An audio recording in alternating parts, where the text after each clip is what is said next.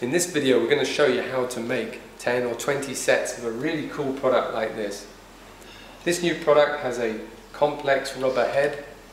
It also has a rigid plastic substrate with a rubber overmolding. Now we're going to talk about how we actually do the overmolding. First of all, you need to start off with a substrate design like this. Then you need a master model which is substrate and overmolding combined. From these two we make two silicone rubber molds. One for the substrate, we mold into that in our vacuum casting machine, and then we transfer it into the overmolding tool.